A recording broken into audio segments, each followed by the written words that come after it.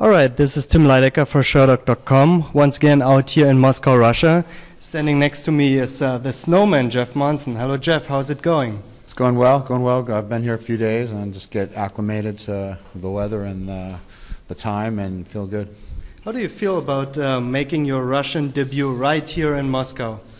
I've wanted to fight here for a long time. As many fights as I've had, I'm surprised I haven't. So this is, kind of something I've wanted for a long time, and it's finally happening, so I'm excited. Yeah.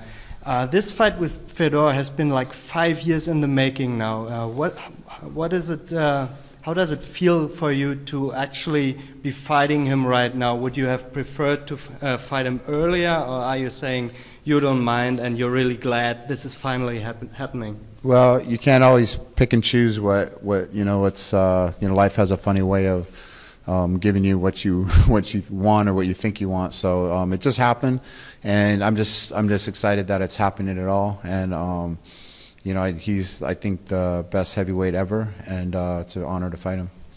Yeah, you're saying he's the best heavyweight ever. Would you take pride in retiring the best heavyweight ever?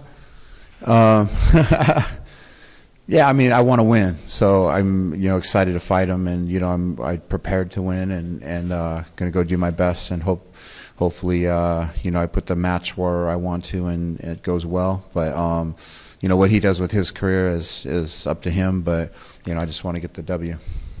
Yeah. M1 is promoting you as an American hero out here. How do you feel about that? I don't think they understood what they were doing.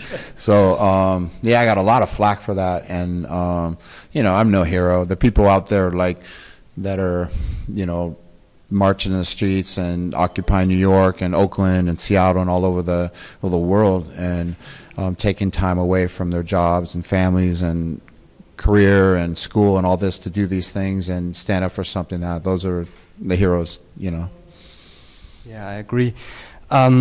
You turned 40 years old earlier this year. What do you reply your critics that are saying you're past it, your career is going downhill? What do you say to those critics?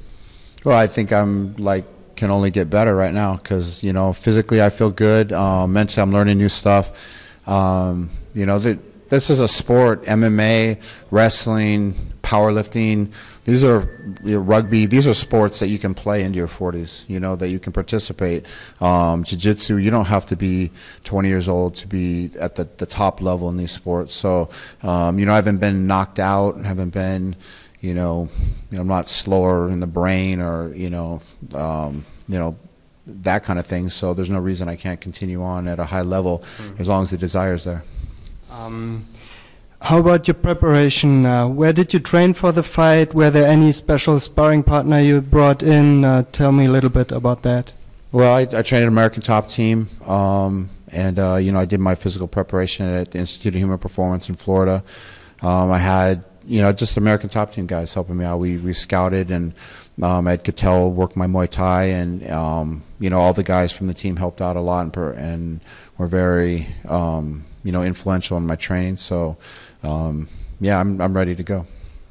Last question: how do you see the fight going, and how do you want it to end?